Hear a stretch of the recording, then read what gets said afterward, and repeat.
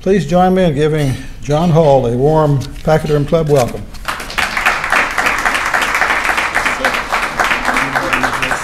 Thank you for the invitation to speak to you today, and I especially want to thank Mr. John Todd. With a name like John, he's all right with me. 20 bucks, okay. So as Mr. Todd mentioned, I'm fairly new to Wichita. I've been here about 15, 16 months now, and I am enjoying the city. I think the community has a lot to offer, and the people themselves are very friendly, generous, and want to take the city to the next level. So I look forward to making value-added contributions so that we all can go higher. Today, I want to give you an overview of our department, Housing and Community Services Department. One of my repeated phrases I'll probably say throughout this presentation is, we are more than housing. As I speak to various groups across the city, I often get the comment, we didn't know you did all that. So I want to take today to just walk through a lot of the things that we do, and then of course allow time for questions and answers. So our department, in a nutshell, we have 5 distinct divisions and 1 specific initiative that we do day in and day out. And so the first one is our Wichita-Sedgwick County Community Action Partnership. And the next 2 bullets, public housing and housing choice voucher, those 2 divisions comprise of the Wichita Housing Authority. The next division or initiative is actually Housing First, where we actually focus our efforts with a joint partnership with the county in addressing chronically homeless individuals throughout our metropolitan area. And then our Community Investments Division, as well as our Home Investment Partnerships divisions, they focus on the entitlement grants that we receive from the federal government. In particular, about our Community Action Partnership, we're called the Wichita-Sedgwick County Community Action Partnership.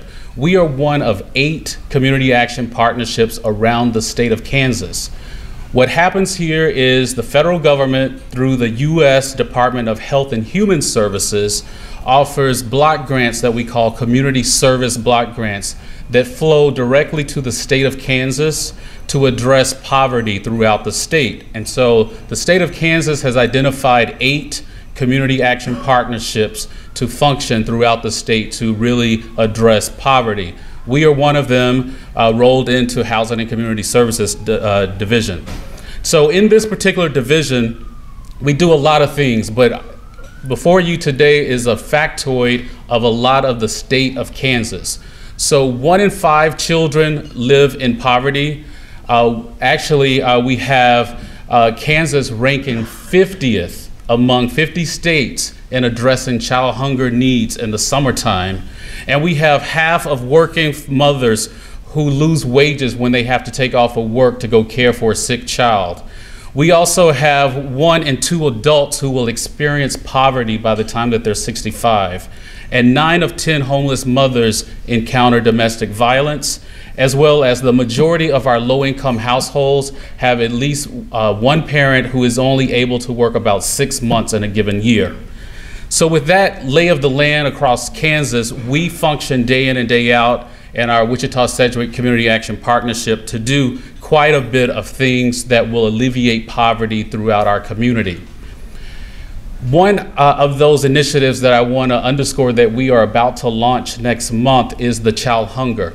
I just said a minute ago that we rank 50th in the United States an amount of addressing child hunger in the summertime. So last year, we were awarded a $40,000 grant from the National League of Cities in conjunction with the Walmart Foundation.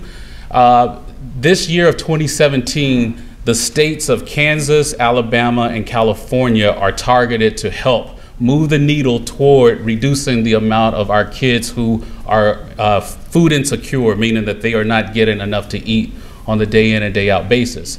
So here in Wichita-Sedgwick County, we have over 30,000 children who are food insecure.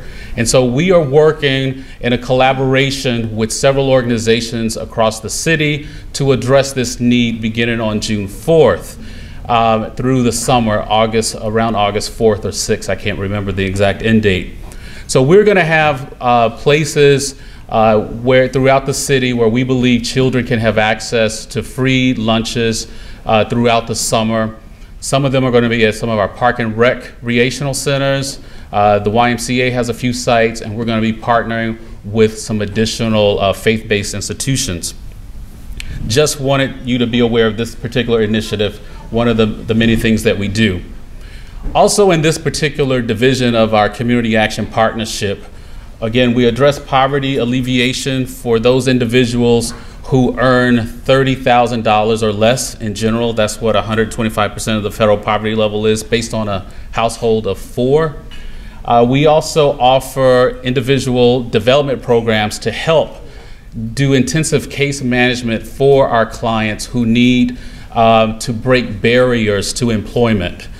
Sometimes it's childcare, sometimes it's transportation, sometimes it's just lacking the knowledge of basic work ethic. So our staff work diligently and intensively with our clients to make sure that they're ready to take on a job, and then we work with Workforce Alliance and other vendors throughout the city to actually place our clients into jobs, and then we're hoping to track them initially for 6 months to make sure that they're able to retain a position for 6 months. But our goal ultimately is going to be to track them for 2 years. Research shows that if a client can have 2 years of uninterrupted employment, they are most likely to be successful and to break cycles of poverty. We also do Project Access. This is a very popular initiative within our division where we provide access to health care, equipment and supplies for those who are uninsured throughout our entire community.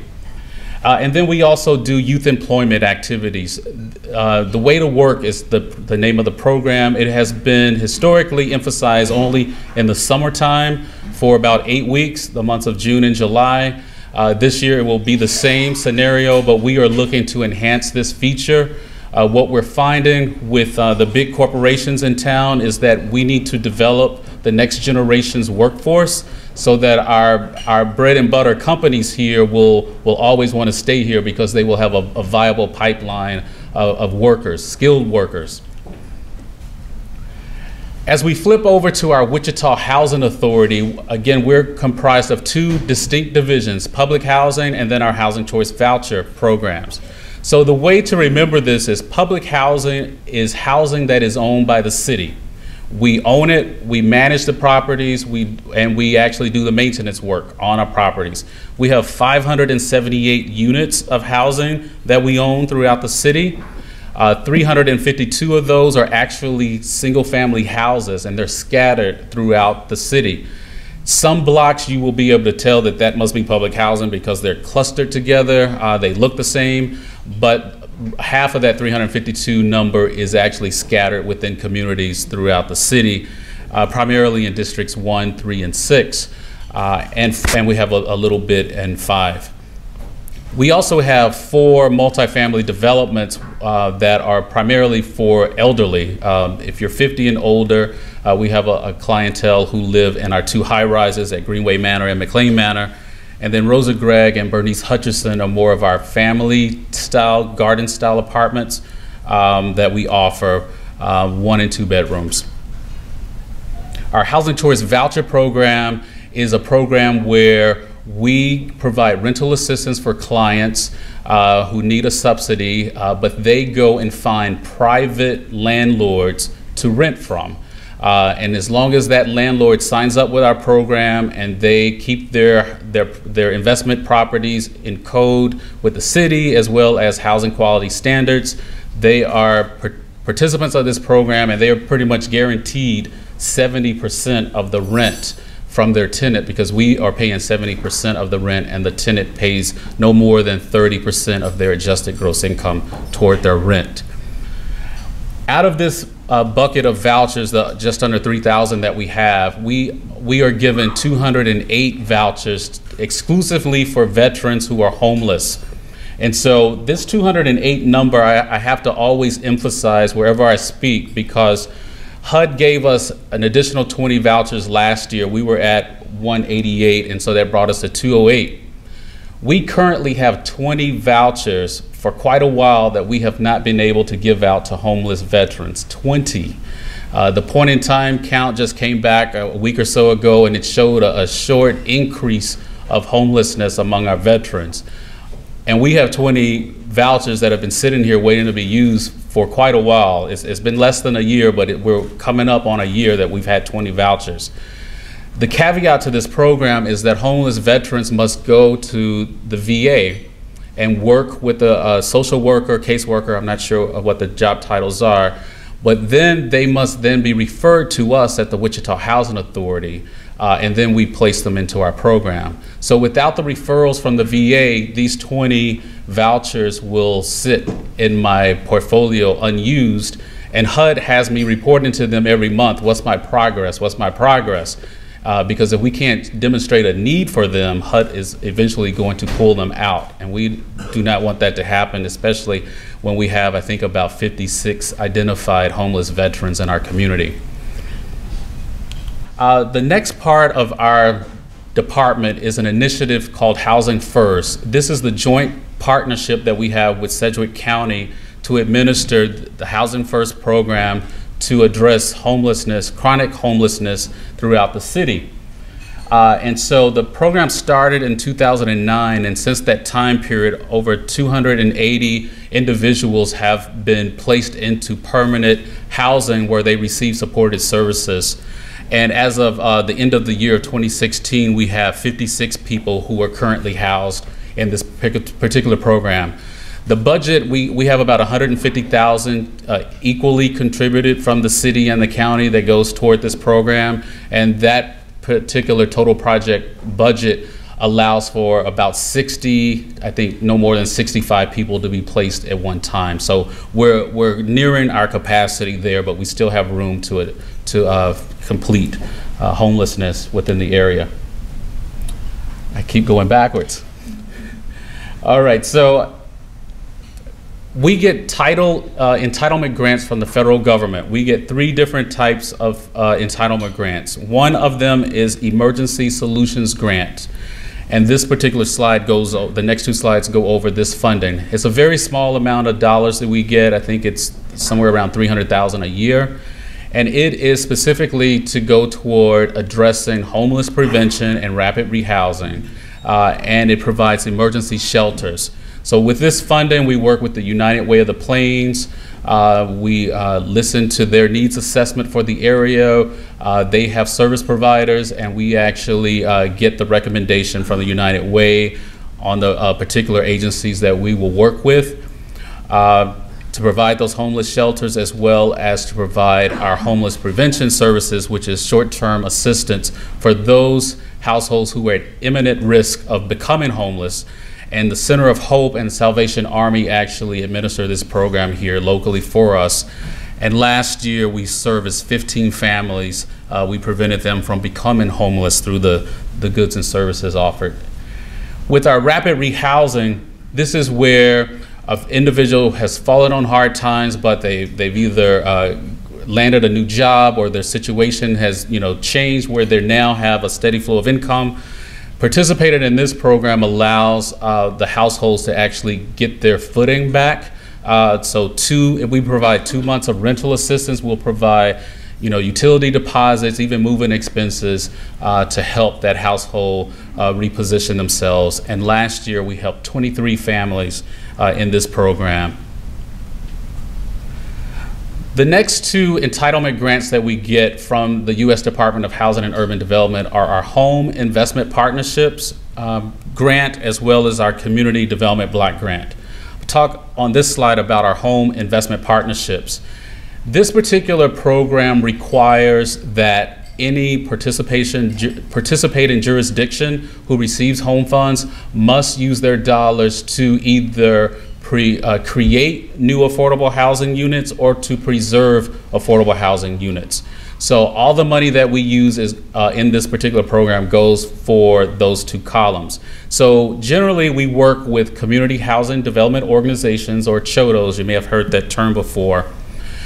These CHODOs are community development corporations primarily who have addressed a need in a particular a targeted area in the community where a market failure has occurred, meaning there's lack of investment, private investment, and so they see a need, they want to address it, and so they see housing as the primary need in these areas, and so they work as their day in and day out operations to address housing, affordable housing in these neighborhoods. And so they can use these funds, they apply to us each year, they can use funds to acquire land, to construct affordable housing, and or to do improvements to a property that needs rehabilitation.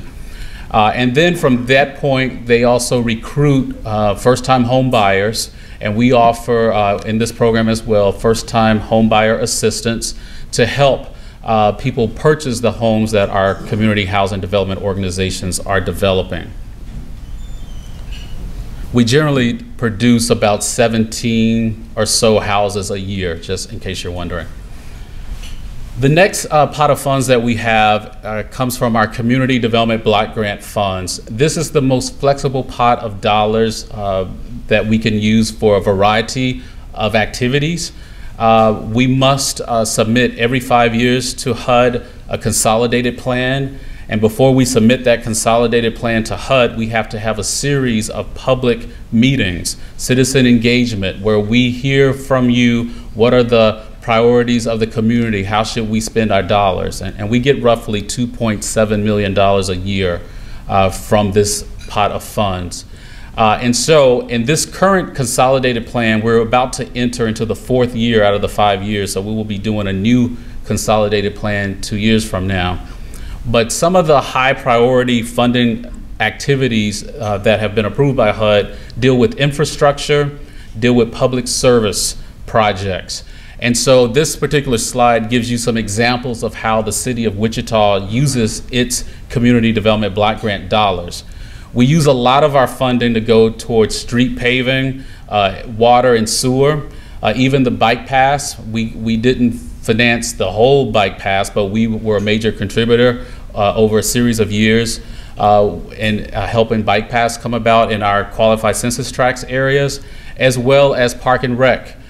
We help to provide parks, green space to help keep those maintenance and rehab and actually expand. Last year, we actually added a small children's playground in one of our areas in District 1. It also goes toward a program where we help the community with emergency home repairs. Oftentimes we get calls from elderly who are on a fixed income. They've lived in their houses all their lives, they've raised their children there, and they want to stay in their houses. So they want to age in place, but you know the boiler went out or the roof needs to be replaced. So we use our funds to help residents tap into emergency repairs. We give them deferred loans, meaning we give the money, it's not a grant, it's a loan. We put a lien on the property that is only due when the house is sold. And then each year we actually forgive a portion of it. So, and oftentimes it becomes what I call an evaporating loan. We also use funds to do fair housing activities, as well as citizen participation. Domestic violence shelters, we fund 2 each year. I think we use $250,000, and the state of domestic violence is that there's a huge demand. The service providers tell us each year that they have to turn away people. They don't have enough resources, and so we're committed to ensuring that our resources go to address domestic violence. As well as our youth crime prevention. This is really after school activities for latchkey children. How can we put them in a safe environment while their parents are working, to provide tutorial, recreational, arts types of projects. So the YMCA, Big Brother, Big Sister are some of our recipients of these funds. And we talked earlier about our workforce development with our youth program, The Way to Work.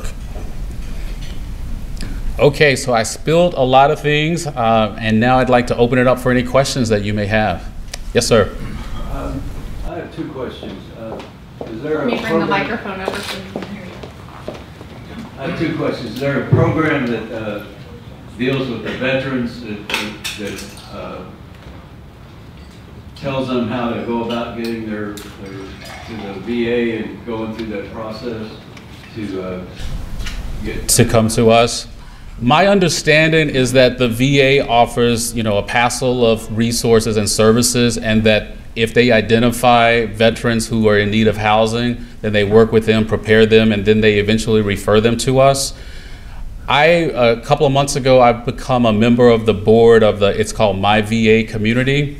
And so this is a consortium of service providers where we are looking to coordinate the services and identify those gaps. And trust me, every month I'm highlighting, I still have these 20 vouchers, I need help. And so we are working to see how we can best coordinate so everybody is aware of the availability to help our veterans in all aspects, even outside of housing. But to immediately address this need, we're actually meeting at the VA. We have these monthly meetings at the VA, and we have VA representation. I don't think it's the VA person who actually oversees, gives the referrals to us. So we're starting to break down those silos within the VA to try to get to how we can get around the table and solve this dilemma and get these 20 vouchers issued, and that would reduce homelessness here in the area by 20. Okay, my other question is the last slide you was talking about community services. Would that apply to maintenance of properties for homes or for neighborhood association properties or something like that?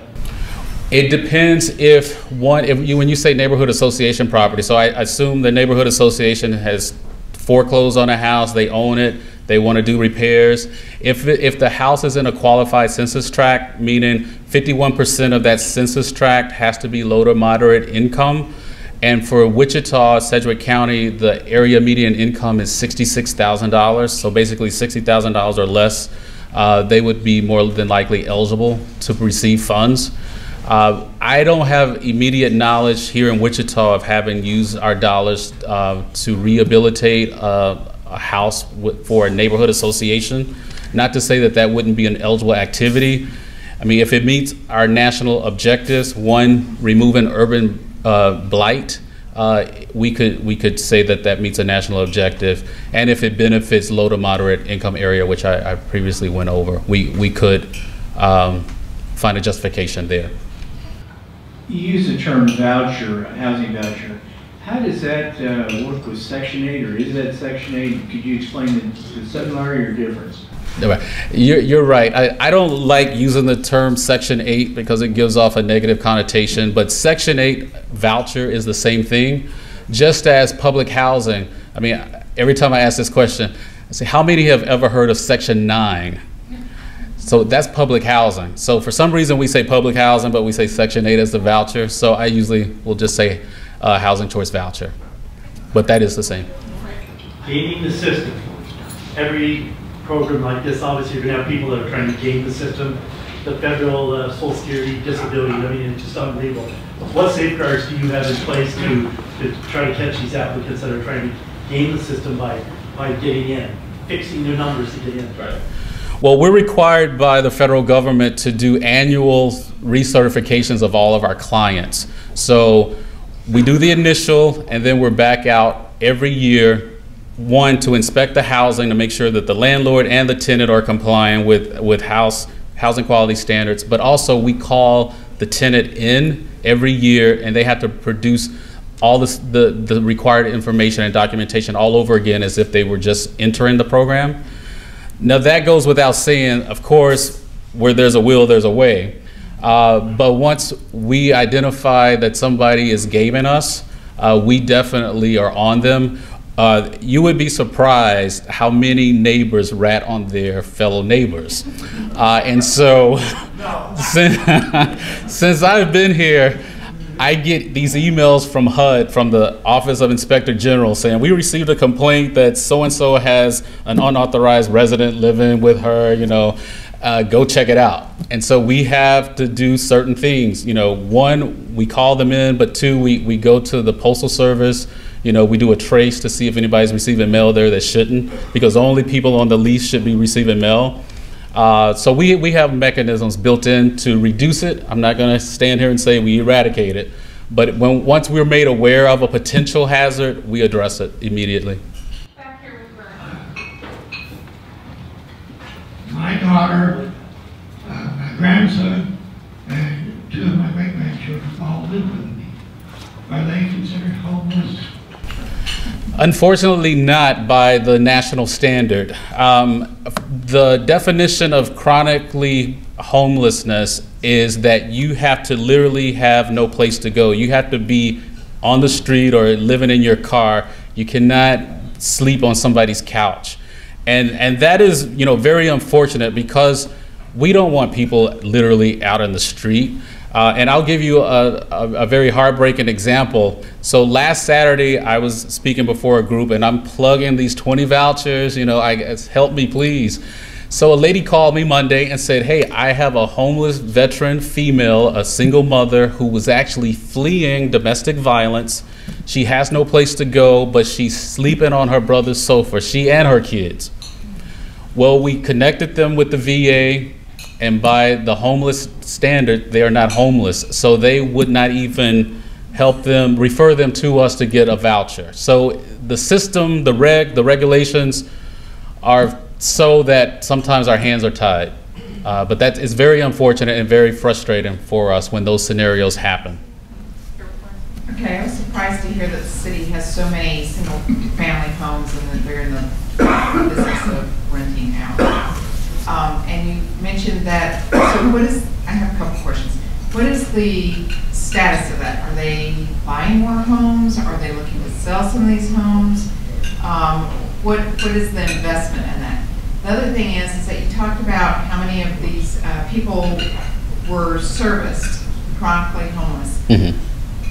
How many of those did we actually pull out of poverty or out of homelessness for good? I mean, just because they've been in there a year doesn't mean that they will stay year one day right. back out on the streets. Right. So let me address the latter question first. The homeless, the numbers that we get from the United Way. So you're going to have some people who experience recidivism. I don't know the actual numbers of that, like 50, I think it was 59 number that we service with our Housing First initiative. Those are the numbers who are currently housed. We do have successful graduates who actually come off of that particular program and they have a job and they don't need our assistance anymore. We just don't have the cumulative or the aggregate data from United Way on that. I would guess that it's going to be relatively small because of the population has so many barriers and challenges. When you get somebody, either their mental condition, physical condition, they're used to not following rules. And that's what happens a lot of times on our voucher program. If you don't follow the rules, we have to, even the veterans, we have to get you off, but then you can come back if you're a veteran. So we go through that recidivism quite a bit. But we have to do a greater strategic job in helping people break those cycles. And our employment and training program that we offer, trying to get to that 2 year of continuous employment, I think is a milestone where once we're able to help people with case management intensively for 2 years, I think we'll see more success stories and more data that will indicate that we are moving the needle in the right direction. And then the first question about our public housing, how did the city get in this business? I would have to take you back to the 1970s. It was an initiative. I was only born in '71, so I wasn't there, but it was an initiative, national initiative called Urban Renewal. And when I got here to Wichita, I was like, oh my God, how in the world did we get 352 single family houses and they're not all together, they're scattered. It is very difficult to manage, but we received them back in the 70s as a gift from HUD. And so that is part of our public housing stock. Both the single family scattered housing as well as the high rises, they all are over 40 years old at this point. So we are starting to have discussions on what can we do to renovate them or demolish them, rebuild them. And so actually those discussions are happening as we speak, in the sense that we have submitted an application to HUD. They have a new program that started about 3 years ago. It's called Rental Assistance Demonstration, or RAD. Before then, public housing across the country did not have any way of refinancing, recapitalizing their properties. And what happens is, historically, is that Congress, U.S. Congress, has been reducing the amount of funding that they give to housing authorities to keep the properties up in shape. And so as they reduce it, housing authorities have to, fix what's bleeding first, leaving them with basically no money left over to do anything, because the rents are based on income, they're not market. And so often, a lot of times, housing authorities were losing money and huge deficits. So 3 years ago, Congress authorized this rental assistance demonstration to say, hey, we're not going to pour any more money into public housing, but we really want to incentivize our housing authorities across the country to move their portfolio into multifamily housing. Now, I worked at HUD at the time. I was in multifamily housing. So that was a big plus for me. Like, we're going to have all these properties come over. We're going to recapitalize them. They can leverage private financing at this point to actually do significant rehabilitation or renovations. Options will be, let's take a look at our portfolio. Do we have clients now who could purchase their homes and free us out of it? Do we want to take a cluster and sell them and see, a private sector would take over them, renovate them? We would sell them. We would probably convert those particular properties to vouchers so that the private sector could do what the private sector does, and we would convert them to our voucher program. They wouldn't be public housing anymore. And we might do a combination of all the three that I'm outlining. Or we could choose to do significant rehabilitation on the properties. Some cities across the country have identified other sites to build new and demolish the old. Some have just taken the same structures and done a complete makeover. And so that's what we're going to be rolling up our sleeves to do actually this month of June.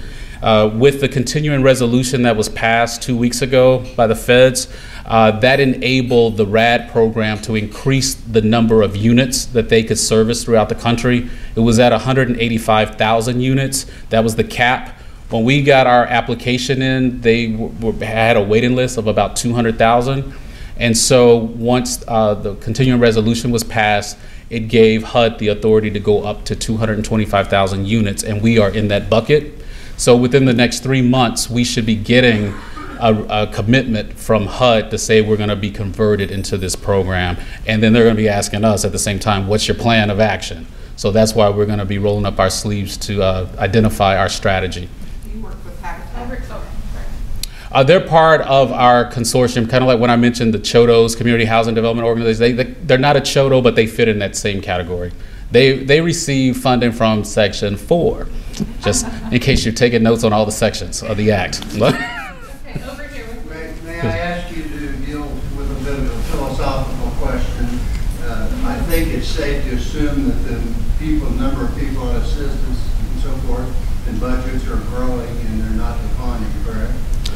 And given that assumption, what would you suggest would be the way to try and get people back to work, etc., and off the programs? And in that regard, do you have a number on the percentage? For example, we take in 100 people after we do this program, 20% return to the real world, so to speak. And if you care to comment on that, because it's a little bit of an economic situation, I understand. Right, absolutely. And to give you perspective, I've had the opportunity to grow up in Plainview, so right. I know a little about experience-wise low-income housing and so forth. Certainly. I hope I remember all three components of your question, so I may need you to repeat some. But the demand, I believe, was the first question. So, it's kind of a carrot stick, or the chicken before the egg, whichever analogy you want to use. Because the federal government is not increasing our budgets, they're actually decreasing them. So we're not able to service the true demand that's out there for the subsidy or the rental assistance. So we have what we call waiting list, and then we just work through those waiting lists. So we're in essence, we're not increasing the number of participants. And in some scenarios, we're kind of recycling them. We have attrition rate of about 40% of our clients who receive any kind of assistance from us fall off each year. And so as they fall off, people on our waiting list, we're able to put them on.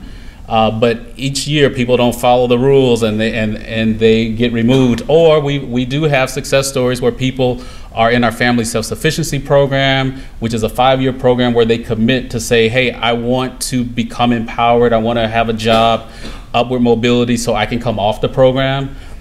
We have about 15 people a year that come off of our rolls through that program. And so, again, it's a cycle where as people come off, we have people waiting to come back on. And so right now, I mentioned the numbers earlier, we have about 2,700 receiving vouchers, 578 for public housing. And so the biggest turnover in that portfolio is our voucher. The people in public housing, as far as our 50 and older, they're kind of pretty much set in our program, for lack of a better term. They have a lot of challenges such as disabilities, things of that nature as a whole. The scattered site families, we are working with them to try to empower them to get into that upward mobility portion like our family self-sufficiency program allows.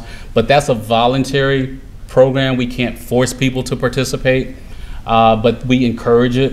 I currently do outreach to my tenants every 6 weeks. We call it Love Where You Live campaign, where we provide resources that are available, but also we want to know how they're doing in our housing. Are they taking care of our houses so we can reduce our cost and become identified with, maintenance things that we need to be aware of. So it's opened up that dialogue to help facilitate. We have activities such as, I didn't highlight yet, but our Housing Expo, where people from all economic backgrounds will come together and have access to resources, how to buy a house, how to land the next job, or participate in our job training. If we do have clients who participate in our employment and training program, that individual development program, that are on our assistance, and we work jointly to help them break the cycles of poverty that way.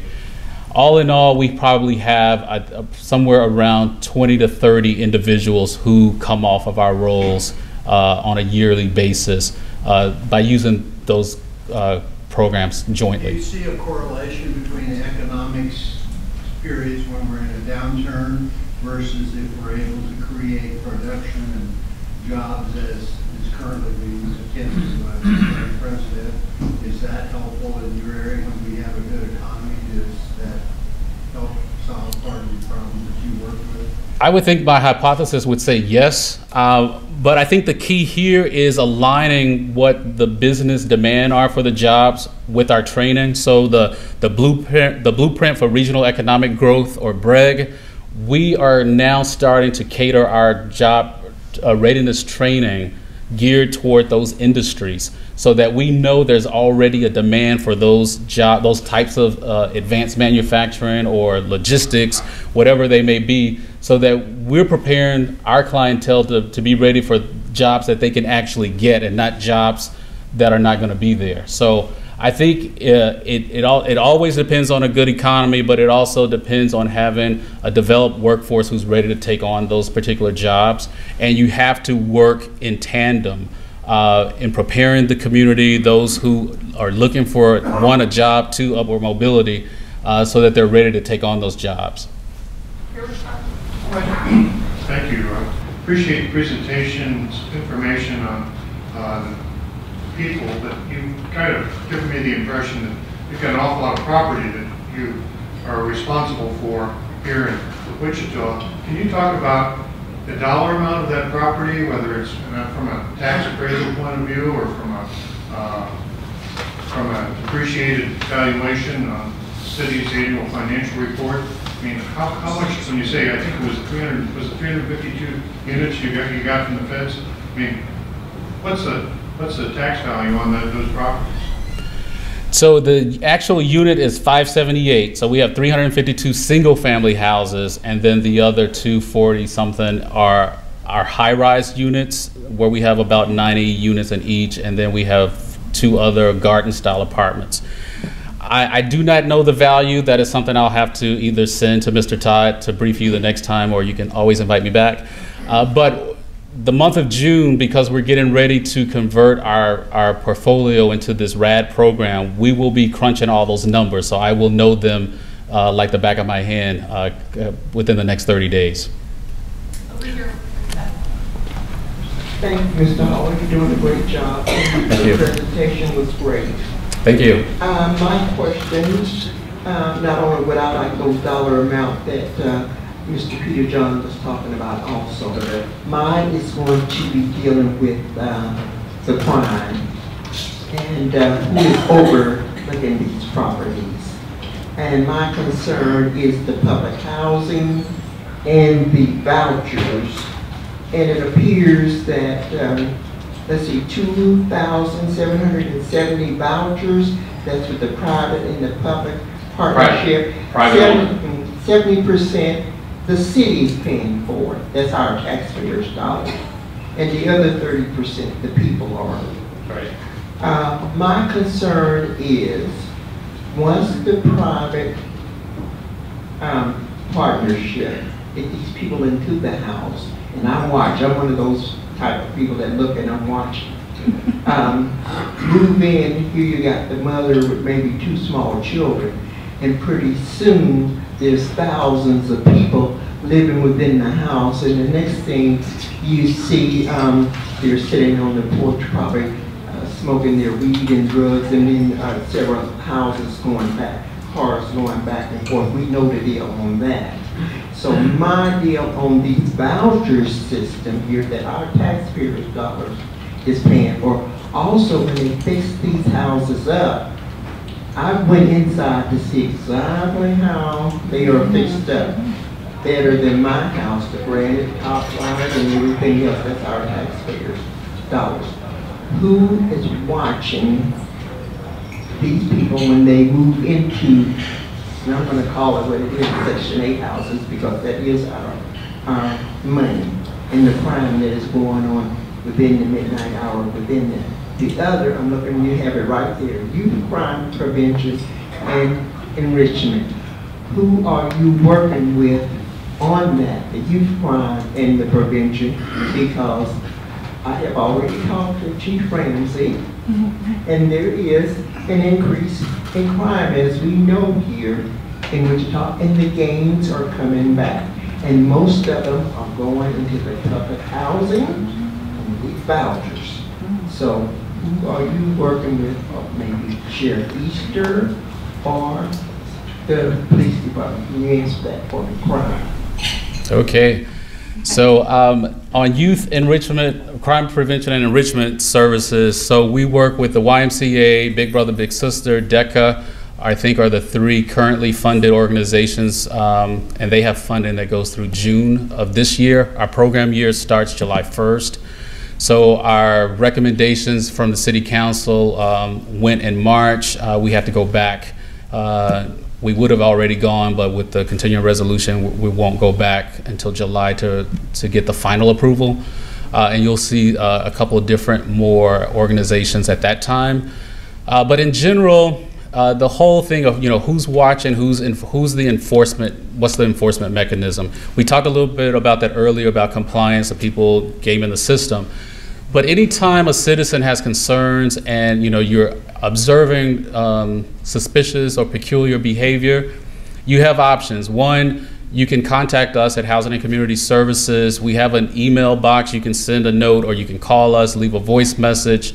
We will notate it. If some people call us and don't want their name or phone number, so we have no way of following up with them. But what we do with that is what I mentioned earlier. We run the traces through the Postal Service.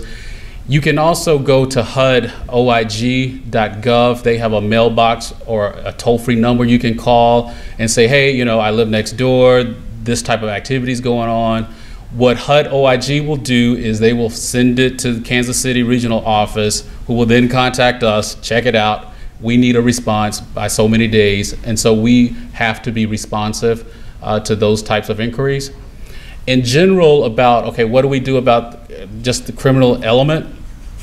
I know that one, anytime that there is gunfire or criminal activity happening, sometimes it's It's on our public housing property. Sometimes it's near it. Sometimes it's just affiliated because that's public housing and it has nothing to do with public housing. So one, we had to filter it, but two, I work very closely with Chief Ramsey and his team. Anytime that it does involve public housing, we are finding a way legally how we can evict. If they're guilty because, you know, their kid is in a gang or whatever, we have all kinds of scenarios that happen.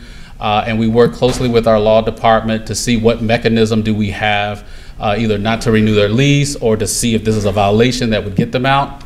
So, but again, fair housing laws are alive and well, and we have to walk that balancing act. But that gives you a sense of what we do for that. And then we have the council members who are also aware, and they contact us for follow-up. I know that Councilmember Williams does her impact meetings where she actually, wherever an incident happens, she's walking the street, getting people to encourage. So when we find out information that way, like if it is ours, we are building our administrative case, and then action will eventually occur. But oftentimes it's not immediate unless we actually have one of our residents. And actually, I want to give you an example, but we have had examples where in the news it's our resident. And so we have to be very careful on that too, because just because a public housing participant is arrested does not mean that that will be a conviction. So that is also fair housing. So we walk that rope very tightly, but fine, and we do manage up and raise the level of expectation of our tenants. Okay, over here with Shirley. Okay, you've talked about helping the people to know to get a job and to be a good employee and so on. Are there any required financial management classes? I know that Habitat requires that person go through financial management So, to help them be successful. Right. Yeah, part of our individual and development program, IDP, we go through various life skills and soft skill training, that job readiness.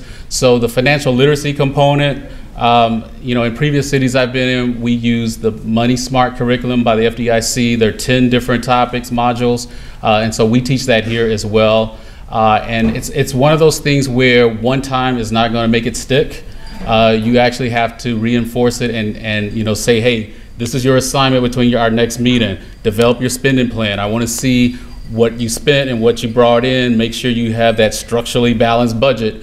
And then it's redirecting, you know, think about savings. Don't spend everything you earn. So it's that constant reinforcement. And that's why it is imperative that we work with clients for it. We need to get to that 2-year benchmark where we believe they will then they'll have the tools to be successful and not come back.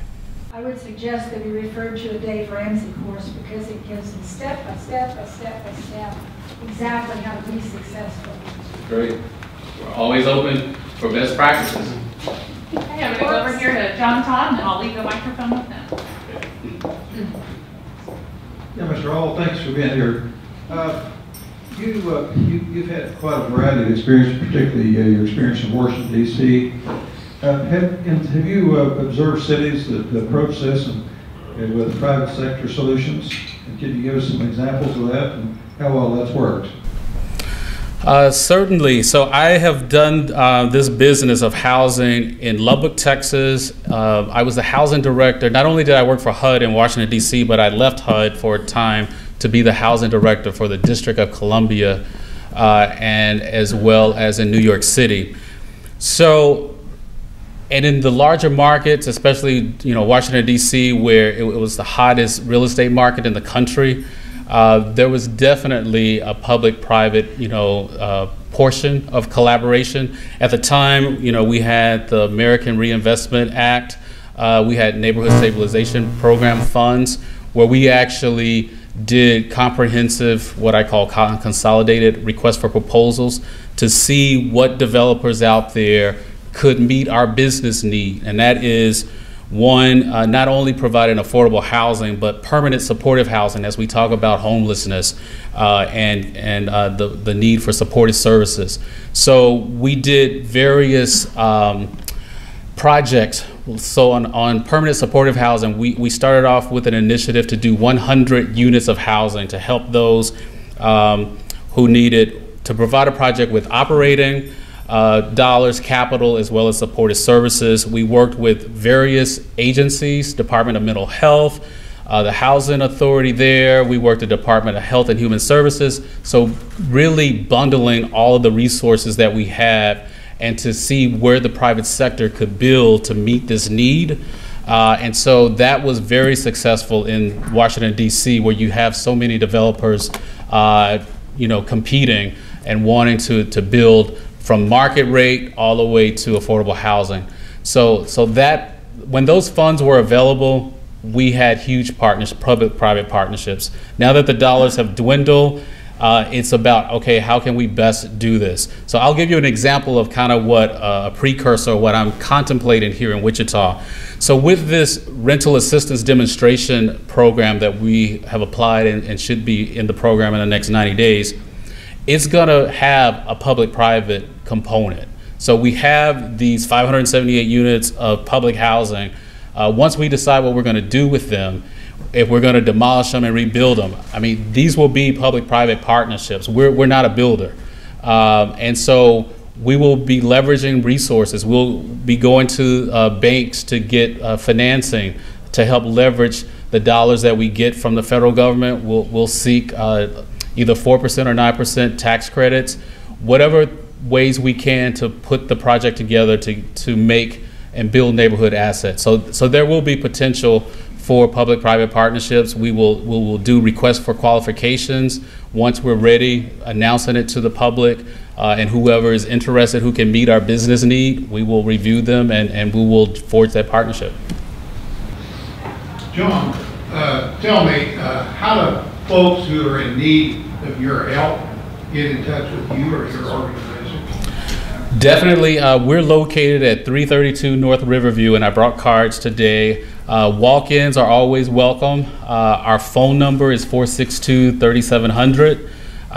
If you go to the website, the city's webpage, wichita.gov, you'll see the listing of all the various departments. You click on Housing and Community Services Department. We have done a much better job in keeping our web pages updated with fresh information. So you're going to see all of our programs. You're going to see this presentation on our web page too, because I want the public to know what we do, who we are. And if you identify, where we can be of assistance in there, or even if you have questions, like we may not provide the service, but I bet 9 times out of 10 we know who does, and we can get you to them. So definitely contact us by email, phone, or walk-in is the best way. John Hall, let's give him a big hand. Thank you. Thank you, Kurt.